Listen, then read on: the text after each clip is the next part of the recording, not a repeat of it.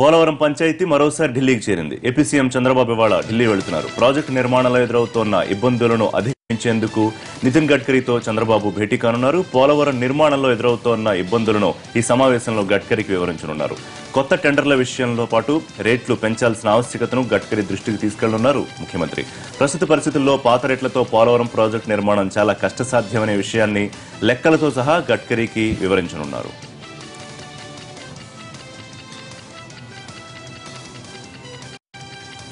Polavaram project విషయంలో కేంద్రం నియమించిన త్రిసభ్య కమిటీ నిన్న చంద్రబాబుతో భేటీ అయింది.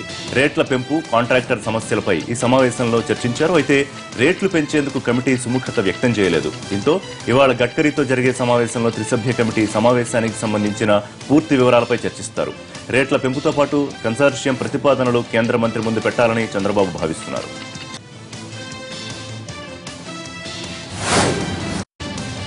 పోలవరం ప్రాజెక్టు పునరావాస ప్యాకేజీకి సంబంధించిన విషయాన్ని గడ్కరీతో జరిగే సమావేశంలో చంద్రబాబు ప్రస్తావించనున్నారు. ఇప్పటికే ఫోన్లో గడ్కరీతో ఈ అంశాలు ప్రస్తావించినా ఈ రోజు జరిగే సమావేశంలో విపులంగా మాట్లాడబోతున్నారు. మంత్రులు, సెక్రటరీలతో బాబు జరిపిన భేటీలోనూ పోలవరం ప్రస్తావన వచ్చింది. పోలవరం విషయంలో ముఖ్యమంత్రుల భేటీ అనేది కొత్త ట్విస్ట్ అంటూ ఈ సందర్భంగా సీఎం కామెంట్ చేశారు. పోలవరం జాతీయ ప్రాజెక్టు కాబట్టి సీఎంల సమావేశాన్ని ఏర్పాటు చేయాల్సిన బాధ్యత ప్రధానిదే అని అభిప్రాయపడ్డారు.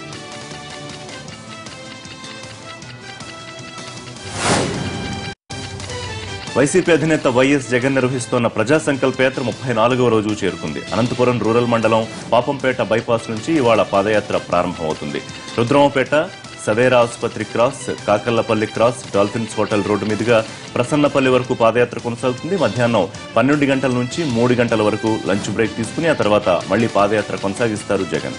రాప్తాడులో సాయంత్రం 4 గంటలకు వైఎస్ జగన్ జెండా ఆవిష్కరిస్తారు. అక్కడే ఏర్పాటు చేసిన సమావేశంలో స్థానికులతో మాట్లాడతారు. సాయంత్రం 5 గంటలకు 34వ రోజు పాదయాత్ర ముగుస్తుంది. పాదయాత్రలో ప్రసంగించిన ప్రతి సందర్భంలోనూ చంద్రబాబును టార్గెట్ చేస్తున్నారు జగన్.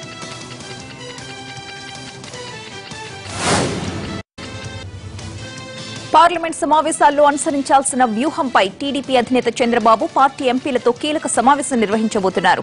పోలవరంపై నెలకొన్న గందరగోళంతో పాటు విభజన హామీలు ఇంకా నెరవేరాల్సి ఉన్నందున దీనిపై ఢిల్లీలో ఎలా పోరాడాలి అనే దానిపై ఎంపీలకు దిశానిర్దేశం చేయనున్నారు. విశాఖ రైల్వే జోన్తో పాటు నియోజకవర్గాల పునర్విభజన తదితర అంశాలలో కేంద్రంతో అనుసరించాల్సిన వ్యూహాలపై ఢిల్లీలో ఇవాళ సాయంత్రం 7 గంటలకు జరిగే భేటీలో ఒక స్పష్టత రానుంది. అమరావతిలోనే పార్లమెంటరీ పార్టీ సమావేశం జరగాల్సింది. అయితే పోలవరంపై కేంద్ర మంత్రి నితిన్ గడ్కరీతో చర్చించడానికి ఢిల్లీ వెళ్లబోతున్నారు చంద్రబాబు. దీంతో టీడీపీ పార్లమెంటరీ పార్టీ సమావేశం ఢిల్లీలో జరగనుంది. ఎల్లుండి నుంచి పార్లమెంట్ సమావేశాలు మొదలవుతాయి. అందులో ఏపీ తరపున 13 అంశాలు ప్రధానంగా లేవనెత్తాలని టీడీపీ భావిస్తోంది. విభజన చట్టం, హామీలు అమలు, ప్రత్యేక ప్యాకేజీతో పాటు పోలవరం ప్రాజెక్టు నిధుల అనుమతులు, ఉపాధి హామీ నిధులు, పార్టీల కుట్రలు, రైల్వే జోన్ వంటి అంశాలు ప్రస్తావించాలని టీడీపీ నిర్ణయించింది. అలాగే విభజన హామీలపై గట్టిగా పట్టుబట్టడానికి ప్లాన్ చేస్తోంది.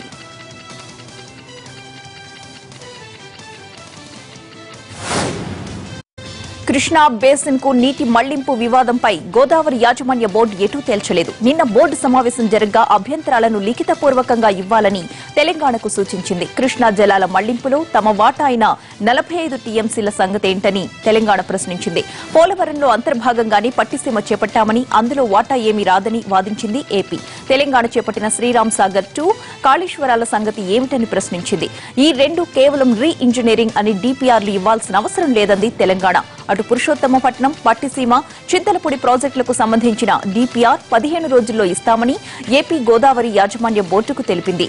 అటు గోదావరిపై టెలిమెట్రీ ఏర్పాటుకు కూడా నిర్ణయించారు. ఎక్కడ ఏర్పాటు చేయాలన్న దానిపై కమిటీ వేయనున్నారు.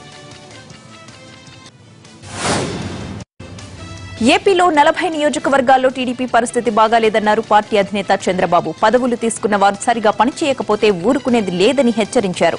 సంతృప్త స్థాయి తక్కువగా ఉన్న నియోజకవర్గాల ఇన్ఛార్జీలు పద్ధతి మార్చుకోకపోతే కొత్త వారికి బాధ్యతలు అప్పగిస్తామని వార్నింగ్ ఇచ్చారు చంద్రబాబు. పార్లమెంట్ నియోజకవర్గ ఇన్ఛార్జీలుగా ఉన్న మంత్రులు ఒకరిద్దరు మినహా ఎవరూ బాగా పనిచేయడం లేదని సున్నితంగా మందలించారు.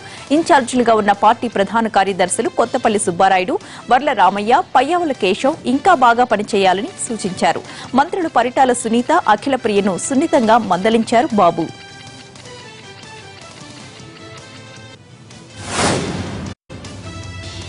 చంద్రబాబు పాలన పోవాలని జనం కోరుకుంటున్నారని అన్నారు వైసీపీ అధినేత జగన్మోహన్ రెడ్డి. టీడీపీ 4 ఏళ్ల పాలనలో ఏ ఒక్క వర్గం ఆనందంగా లేదని చెప్పారు.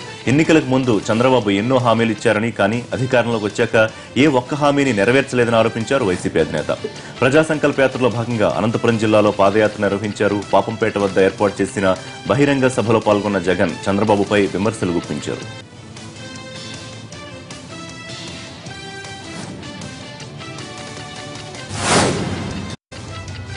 తెలంగాణలో టీడీపీకి మరో షాక్ తగలనుంది. ఆ పార్టీ సీనియర్ నేత మాజీ మంత్రి ఉమామాధవరెడ్డి టీఆర్ఎస్ లో చేరనున్నారు. ఆమెతో పాటు ఆమె కుమారుడు భువనగిరి జిల్లా టీడీపీ అధ్యక్షుడు సందీప్ రెడ్డి కూడా కారెక్కబోతున్నారు.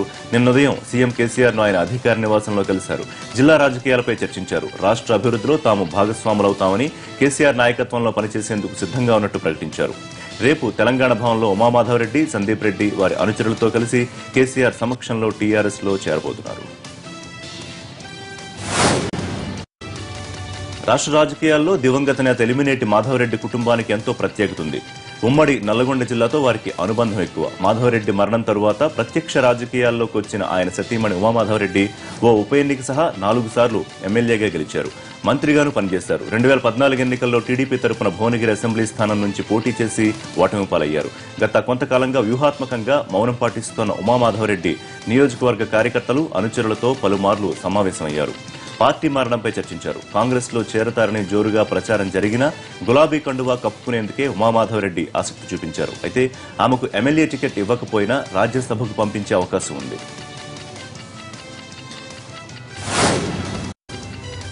ఎమ్మెల్సీ శిల్పా చక్రపాణిరెడ్డి రాజీనామాతో ఖాళీ అయిన కర్నూలు స్థానిక సంస్థల ఎమ్మెల్సీ స్థానానికి ఎన్నిక జరిపేందుకు ఈసీ షెడ్యూల్ విడుదల చేసింది. ఈ నెల 19న నోటిఫికేషన్ జారీ అవుతుంది.